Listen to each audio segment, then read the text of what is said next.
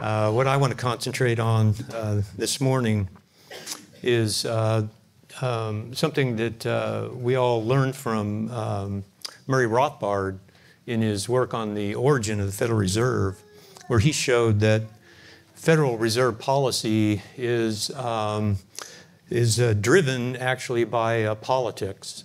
It's driven by the interest of the federal government and the interest of the banking elite.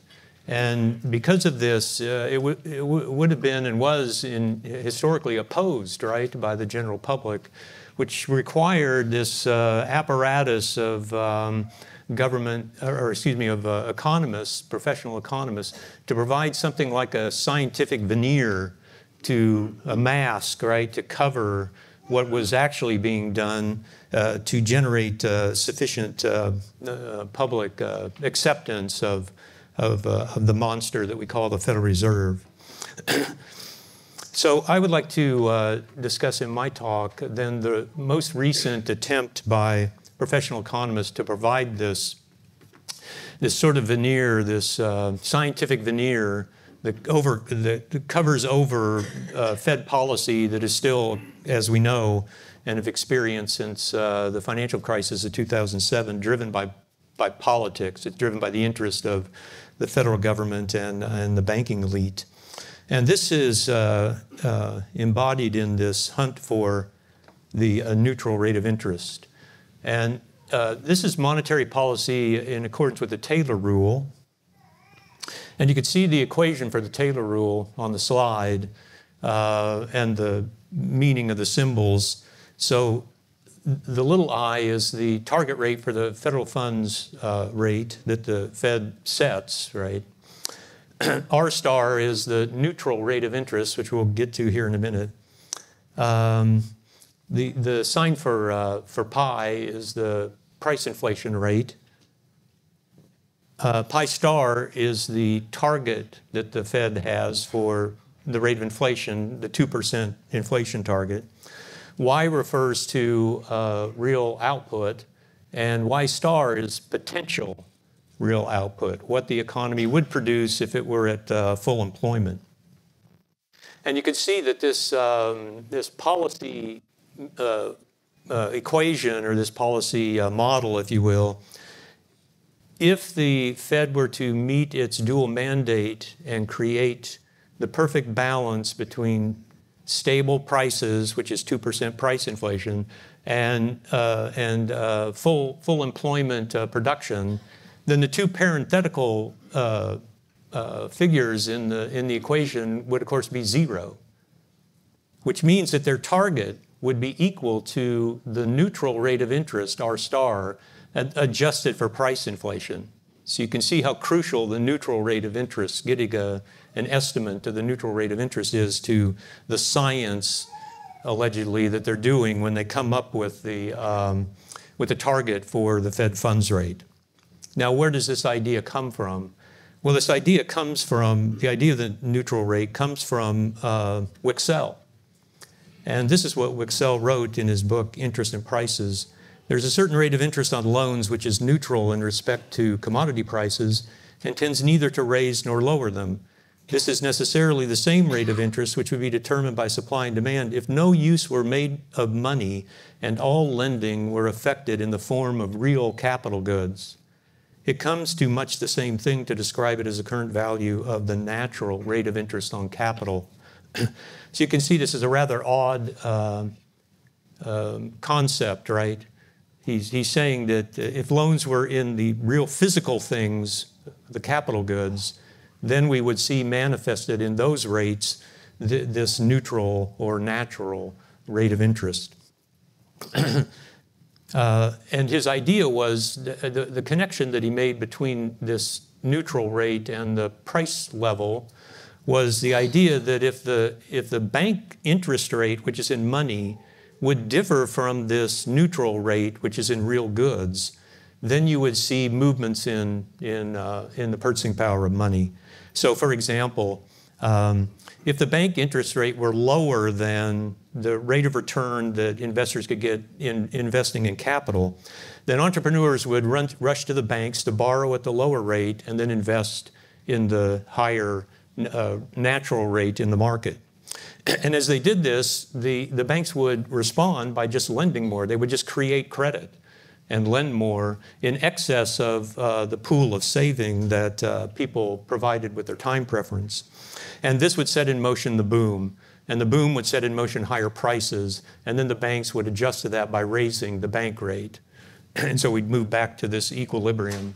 And the opposite would happen if the if banks set the bank rate, their monetary rate, above the rate of return on real goods. Then entrepreneurs would not borrow, right? They'd withdraw their borrowing, and then this would lead to a bust, and then the price structure would fall, and you'd see with price deflation, the bank would adjust its interest rate, and then things would return to sort of normal. And we can see, because we all are cognizant of Mises's Austrian business cycle theory, we can see that Wicksel's analysis here is one of the threads that Mises took to weave together his business cycle theory. But of course, his is much more realistic, where he didn't think that what we're looking at, or what we should look at, is something like an interest return on physical goods, right? So since all things trade for and against money, you can have an interest return on investment in capital structure, and you can have interest returns on credit loans.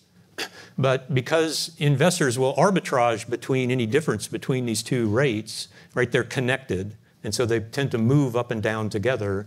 And this is where Mises points out that if the banks then lower the bank interest rate through credit expansion, this will lower the rate of return on investment in real capital goods and set in motion the boom, which is unsustainable, and then comes to an end. So Mises also pointed out that in a market economy, independent banks will not be able to push any increase in fiduciary media very far. And so there's a kind of natural restriction of any dislocations in production that would occur in a market economy. In other words, we don't need monetary policy to give us the correct interest rate. This just would naturally arise through market exchange. The interest rate would conform to people's time preferences. So that was one path that was taken in economics from Wicksel's work. The other path, the path that we want to look at, was developed by Keynes. And what Keynes did was he accepted Wicksel's position that the interest rate is always adjusting to keep the amount of money borrowed for investment equal to the amount of money that's being saved. So he accepted that particular point. But as the Keynesians would have it, if you think about the textbook ISLM framework for Keynesianism, what Keynes was arguing was that the interest rate will be inversely related to investment. Again, along Wicksel's line, right? If the interest rate is high, then entrepreneurs will not borrow very much or invest very much. And so aggregate demand will be lower. And so income will be lower. And if income's lower, saving will be lower. And they'll equate again at this under full employment equilibrium. So this is how Keynes took this. Now, given that, what's happened in the current situation is the insertion of this notion of what, again, is called the neutral rate of interest. And I know on the slide it says natural rate of interest, but for my talk, I'm going to use just the term neutral rate of interest for the targeting, even though some of the slides still say natural. I couldn't correct that on the slide. Oh well. So you could see their thinking, right? So the Keynesian approach to this would say any point along the IS curve that correlates real interest rates with output GDP would be a Wickselian investment is equal to saving point. And the banks could, if it were just left to the banks, they could set any interest rate along the IS curve. And you might end up then with a less than full employment or less than potential GDP outcome. So it's up to the Federal Reserve to set the neutral rate of interest, or on the diagram, the natural rate of interest, at the right spot so that it hits the IS curve at this estimate of what potential GDP happens to be. So now the next question is, well, potential GDP is not observable. Neither is the neutral rate of interest. These are not, you can't get empirical data on these concepts, right? So what do we do? Well, this is a quote from two Fed economists who work in this field, Laubach and Williams. And what they said in their 2016 article is, we operationalize this notion, that is, of the neutral rate, by defining the neutral rate as the real short-term interest rate consistent with the economy operating at its full potential once transitory shocks to aggregate supply and demand have abated.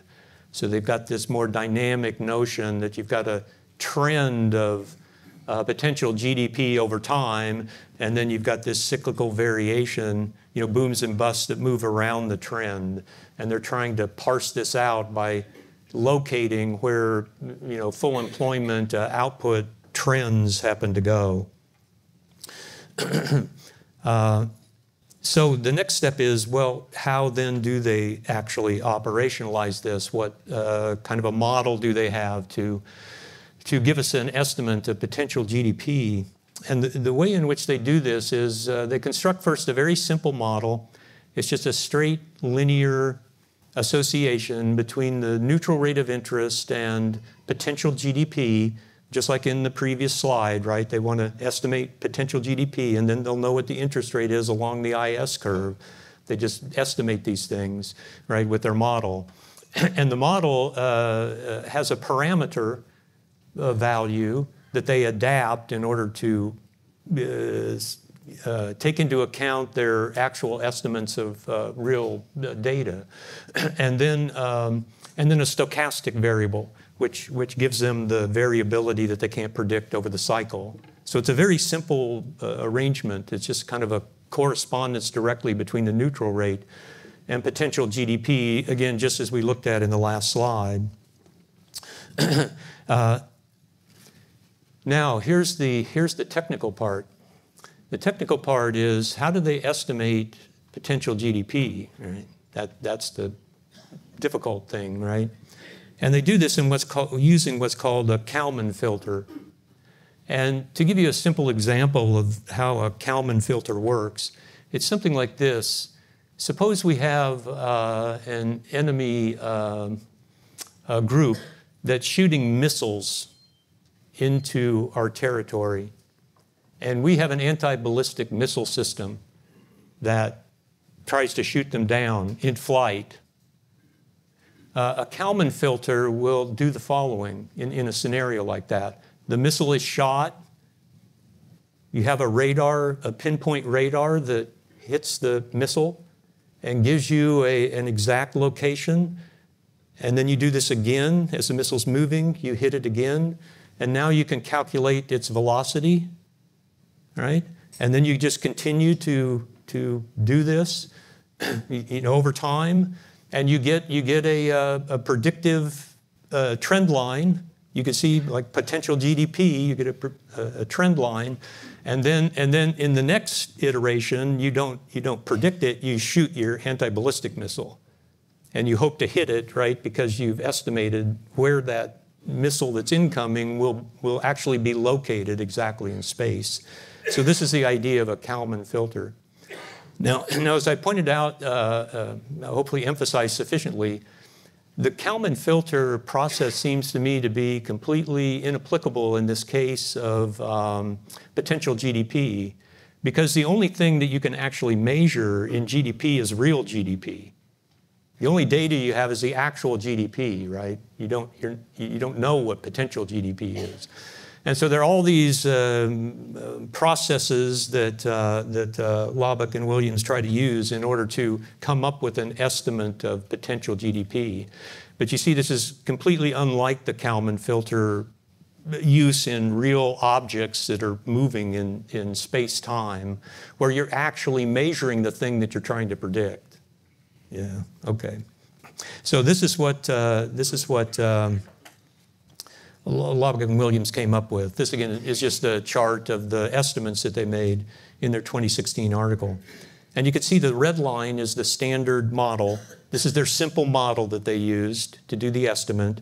And again, this is the estimate of the neutral rate of interest that the Fed then should target if they're hitting perfectly their dual mandate, right, as we showed in the beginning. And then there's an alternative. The green is the alternative long-run estimate of R star, the neutral rate of interest, where it's more smoothed out, right? And you could see the long-term trajectory then that your policy is aiming to hit. And then you can see the blue line is the short run. So the short run has this tremendous variation because of the cyclical movement of price inflation rates and real GDP movements, right? They go up and down over the cycle and so on. And that's all smoothed out in these alternatives, the red and the green estimates. So that's one way in which the estimates are made. Now, another way to make estimates that's common in the literature, another allegedly scientific way to do these estimates, is to just forget modeling altogether. And what you do in this approach, called time-varying parameter vector autoregression estimates, you can see how the math goes on, right, in the economists. Here you just simply regress. You take a regression estimate of lagged values of the same data that you're trying to estimate, right? So you have a path of real GDP, and you just take lag. You just predict the next one by looking at lagged estimates of where it's gone. There's no modeling here at all. It's purely empirical. And then you do this, in this particular case, you have to do this with real GDP, with rates of price inflation, and with real interest rates. So these are the three variables that you track in this process. And when you do this, you come up with this estimate. So this estimate is the dark line in the middle. That's the estimate using the TVP VAR technique. And you can see it at first in the data set, when you run back to the 60s and 70s, it doesn't track very well with the LW estimate. But then it starts to track pretty good once you get into the mid-80s. They tend to run pretty close together, right? Now, the interesting thing about this is actually the lighter lines above and below. Those lighter lines are the 90% confidence interval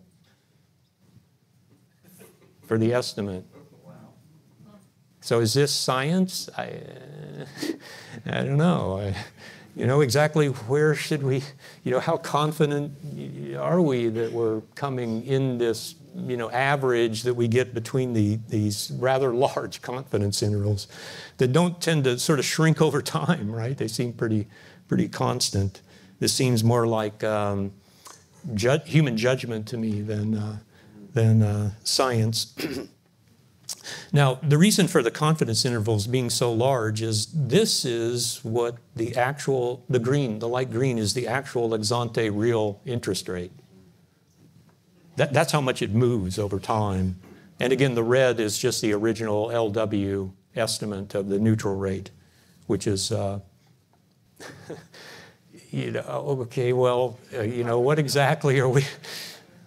How exactly accurate is this? Are we really going to set rates, according to the red line, hoping that this is sort of going to work out? It doesn't seem, again, so much like science.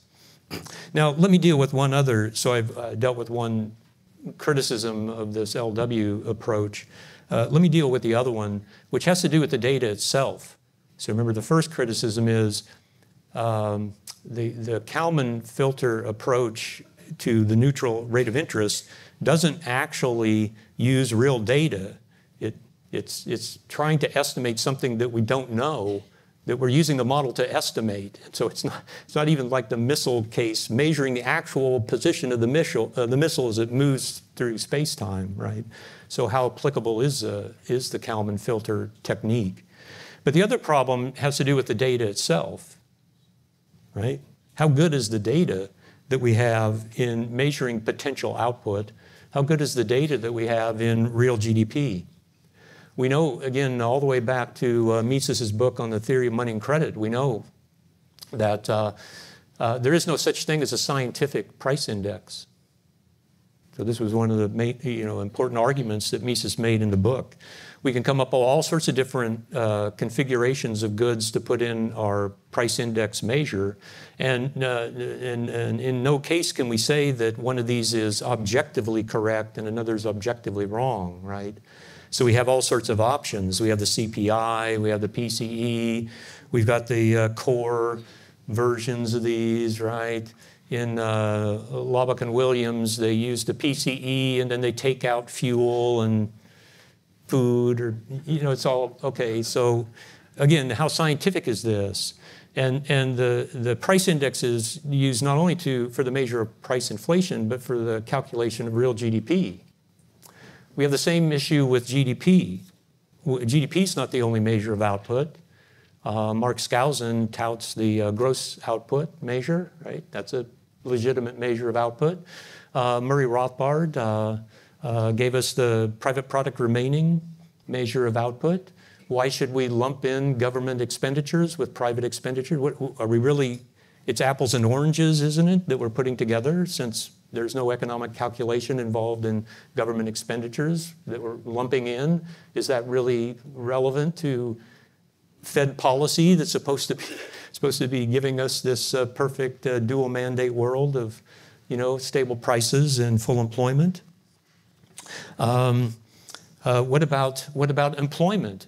As Ryan McMakin has shown us over and over again, the unemployment and employment figures are it's really accurate. They're being revised, every couple months, and almost always downward, it seems, in our world. And so, are LW using just the initial figures? Are they using the revised? Right, you've got this mess with respect to the data itself. Obviously, with the neutral rate of interest in the Wickselian sense, we obviously cannot actually measure the neutral rate of interest, right? Because it's in real terms. So we don't have direct data of this at all. And so what we're left with, of course, is this veneer of science where it frees the Federal Reserve officials to pursue their real interest, which is to benefit the federal government politicians in their fiscal excesses, and to advance the material interest of the banking elite. So I say, end the Fed. Thank you very much.